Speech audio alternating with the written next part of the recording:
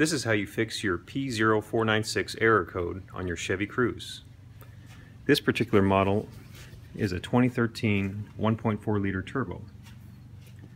I've already done the job and it's really easy to do. It takes less than 5 minutes. I bought the new part from Rock Auto and it was only like $18. There's an electrical connection here, a tubing connection here, and then another tubing connection on the other end. You can find this on the back side of your engine next to your firewall. Here's the electrical connection.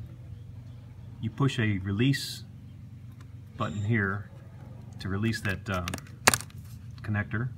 There it is. I'll just put it back. This is my new one that I've already installed.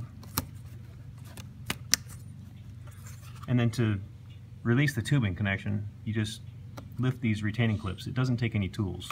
Put your hand under it so you don't lose that. You just pull these down and disconnect it. I'm going to go ahead and put them back. And this rubber hose here allows you to pull this back and disconnect it from your new Evap Purge valve.